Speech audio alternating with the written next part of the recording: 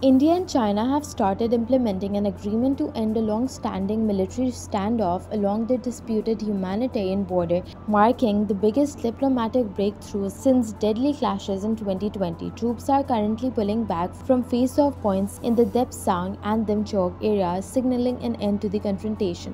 The deal reached earlier this week laid the groundwork for the first formal talks in 5 years between President Xi Jinping and Prime Minister Narendra Modi, held during a regional summit in Russia.